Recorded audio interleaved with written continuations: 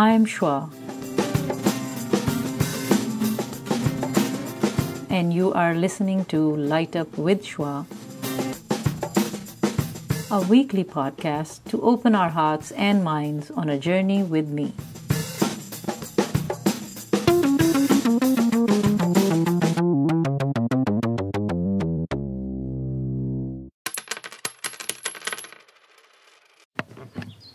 Hello and welcome to the segment Path to Totality.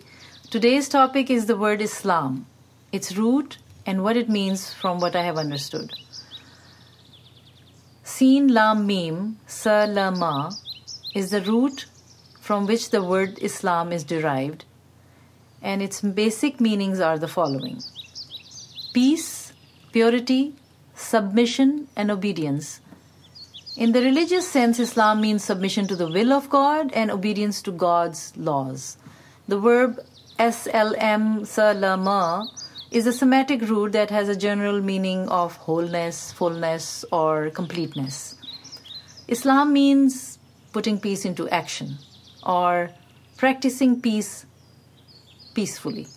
So, in reality, the word Islam refers to the application of peace, not just peace itself. Islam calls to create peace. That is why Islam cannot be without practice. I will give another example from this root that comes is as-salam, which is in chapter 59, verse 23. And it's one of the attributes of God, which generally means free of all blemishes and weaknesses.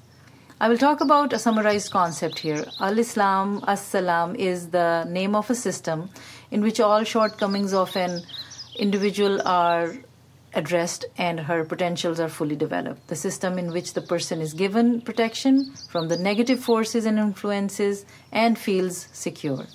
The individual lives in peace and works to extend this peace to their fellow human being across the world. So, Al-Islam is the code of conduct for life that Allah or God has designated for mankind or womankind, available as an alternative, and it is up to us to accept it or not to accept it. I would like you to pay attention to this quote from chapter 2, verse 256. It says, "There is no compulsion in Islam." That's it. So the person has the choice. So the person lives in complete harmony with others in society and does nothing to cause or avoids causing annoyance to others and thus contribute to the balance in the society. This is only when that person willingly follows the universal or permanent values of the life, of the Quran. I personally believe that this can be attained if the person learns about themselves and live a mindful, conscious, and life of awareness. They do not cross the defined limits knowingly and believe in the working of the law of requital. Now, what is the law of requital? According to this, every deed and intention of a person produces an effect. Every deed. Now, this is called God's law of requital. That we are responsible for our intentions, actions, and decisions. So now the question comes to me, do we take the responsibility of our actions and decisions? Something to think about. Here I would like to bring Newton's law, third law of motion. For people who are not familiar with the Quranic law of requital, but are familiar with Newton's third law, which might help us understand the law of requital. And Newton's law says, for every action there is an equal and opposite reaction. So the law of requital says, for our actions and decisions, the result is produced. So it's in alignment to the third law of Newton, or Newton's third law is in alignment with this law of requital. So by following the permanent laws, the person's efforts will be fruitful and do not go to waste. Not only will her own personality be balanced and develop further, but she will contribute effectively for the well-being of others. So now I will like to connect the wisdom that I have talked about, the gift to the humanity, the Quran, that I personally feel, which was revealed to the Prophet Muhammad, peace be upon him, almost 1400 years ago. I happened to be listening to Oprah Winfrey's Super Soul session one Sunday, where Gabrielle Bernstein, one of her speakers in the show, spoke about her book, The Universe Has Your Back. So she talks about her struggle to have a baby and what she discovered during that process. In her talk, she addresses that the audience that we have a habit to control everything in our lives, and how she was doing the same thing. And so then she asked the audience, "Are you ready to surrender?" So when she said that, I got interested and thought as if she was going to quote something from the Quran or Islamic tradition. And I said, let me listen to her more, what she has to say. Anyways, the concept of surrender or submission is very much embedded in Islam. As I mentioned earlier, that Islam means to surrender to the will of God. And then she talks about the next point, and she says, stop praying for what you need and start praying that is highest good for all. So now listening to her, I connected this to what I know from the Islamic faith and tradition as well. And that is that you pray for others for whatever is the best for everyone, and it may happen with the will of God, something good or whatever for the others. So Muslims often believe and say that God knows the best. That is why you will hear often Muslims saying, Inshallah, meaning God willing, whatever is the will of God. So you put your effort, your intentions and will, but the ultimate power lies with the laws of the universe. Next, Gabrielle talks about being thankful for whatever we have. So she said that she looks for whatever is thriving in her life, not for something that is missing or she doesn't have.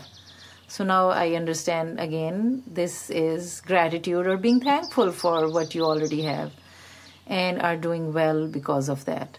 It can be because of your people in your life or things in your life. So being thankful, and that is very much embedded in Islamic tradition and in cultures, that it is constantly reminded that one should be very thankful for everything in every situation, whether it's painful or without pain or whatever you are in. So that is very much similar to Islamic tradition. Next point she talks about is that she said, obstacles are detours in the right direction. Obstacles are detours in the right direction. Here she quoted Rumi as well and said, wound is the place where the light enters you. So I assume that she knows that Jalaluddin Rumi was a Muslim Sufi. I don't know. I'll ask her when I see her or meet her one day.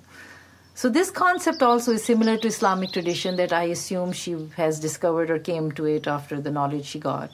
So to elaborate on this point, Muslims who follow the Quran carefully believe that if there is an obstacle, then that means we should submit to the will of God and not fight too much with it, especially if it is constantly hindering you or your path.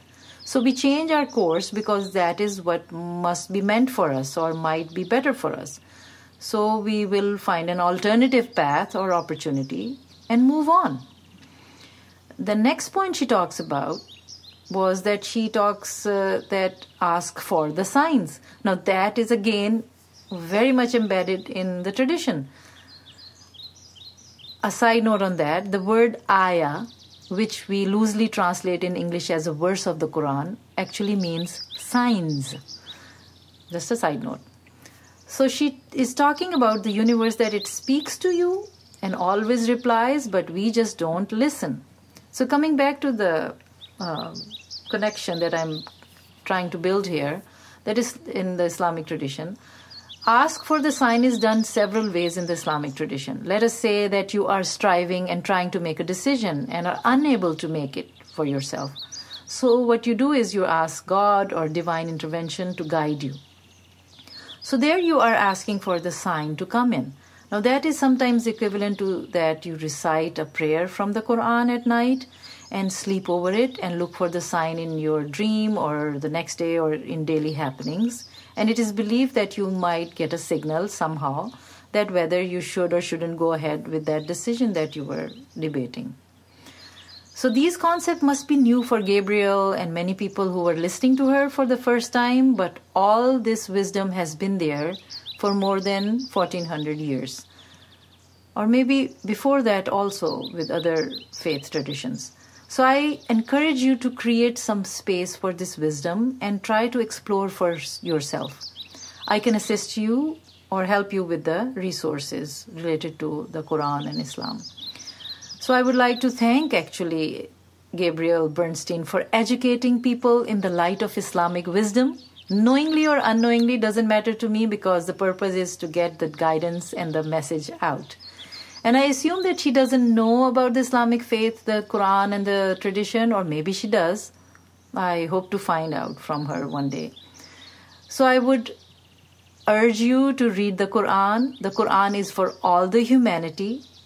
In chapter 2 of the Quran, the first few verses, ayahs, addresses the whole humanity, by the way, as the God-conscious people. So it is for every human being out there to learn and apply the teachings of the Quran if you want to. I hope this was helpful. Please subscribe, rate and review. Till the next episode of Path to Totality, a segment of Light Up with Shwa podcast. Thank you.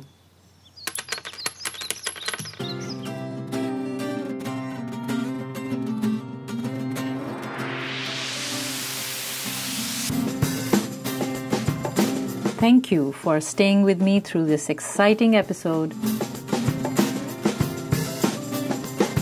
Please don't forget to subscribe and stay tuned for the next episode of Light Up with Shwa.